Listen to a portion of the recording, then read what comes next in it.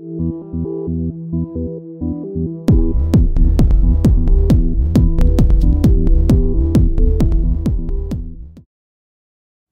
this video, we're going to look at the preset system of GateStorm. Before starting this video, I created 8 presets in Bank 4 that I have set up just to trigger the kick on channel 1 for simplicity. I'm also modulating the kick pitch CV from lane 2. If you press the global button twice, it brings up the Select Preset page. Here, you can manually switch between presets. When global sync is on, you'll notice a preset will turn red briefly as it waits for the global clock to determine the best time when to start it.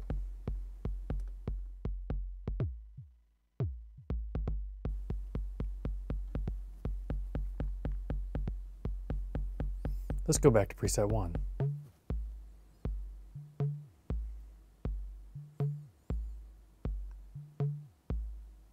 Bank CV settings are done on the orange CV page, which is 3 presses on the CV button. Here there are 3 settings we want to worry about: CV patch, patch mode, and global patch trigger. Global patch trigger works like the other triggers. You can set it to either global trigger 1 or global trigger 2. We'll set it to global trigger 2.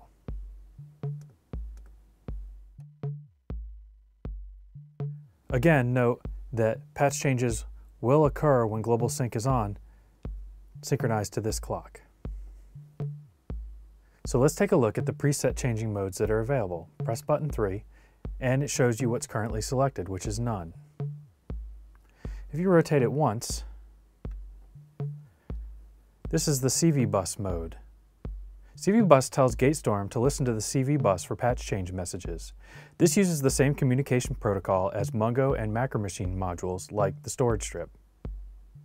In this tutorial, we're not going to focus on the CV bus patch mode, but look at the manual for more information on that.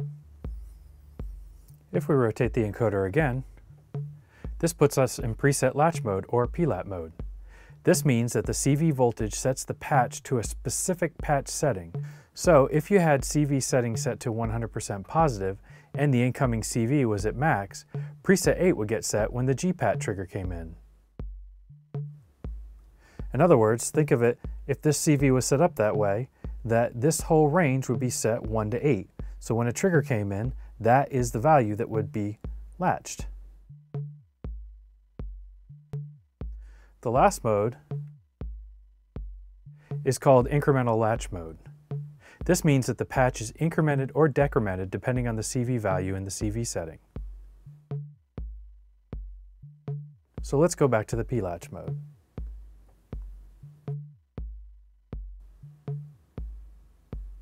So let's hit any button to exit. So now let's set up the CV input for the patch change. So we'll push CV patch.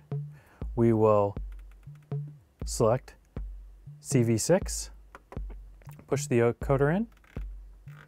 We're going to set it up for 100% positive. So now, right now we're on patch 1. Let's go to 50%, hit a trigger. Now we're on patch 4. Go up to 75%.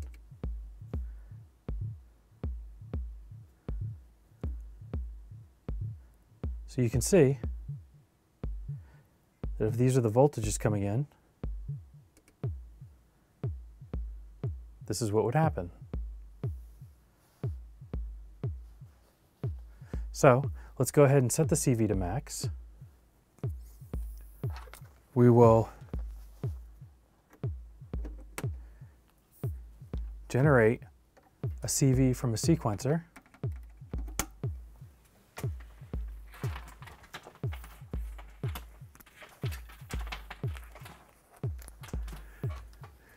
And we'll generate a gate from the sequencer. Now, we're using this lane H to increment it.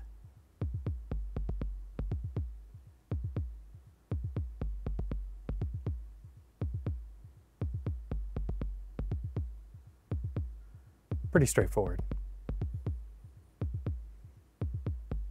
All right, so let's disconnect all that. And let's go ahead and we'll go back to patch 1. Now, I want to talk about one other thing here. If we go back to the CV setting,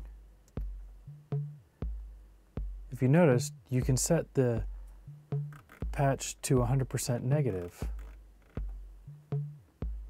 So what does that mean? Well, now at 0, we're still at 1. But if we go up a little bit, now we're at 8. What this does is it maps the incoming CV from 1 and then 8765432. So it's just an easy way to generate different patterns as well. It's a sort of backwards mode. So the CV we have set off. Let's go in and put incremental mode on. So exit out of this. We're going to go to patch mode. Now we're in incremental mode.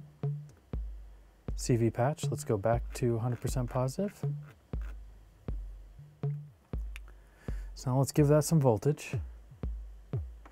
Press the trigger button. Notice now we're stepping in steps of 1.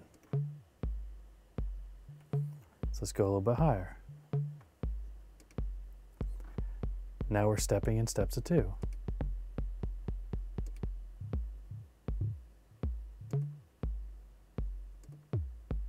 Let's go a little bit higher. Now we're stepping in steps of 3. And go all the way.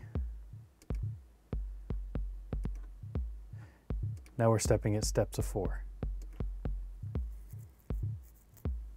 So the amplitude of your CV voltage coming in selects between 1, 2, 3, or 4 steps, or 0 if it's at 0. Likewise, if we go back into the CV patch setting and set the level at -100, let's go back down to about the 1 area. Now we'll decrement. So you can pick which direction you want to go.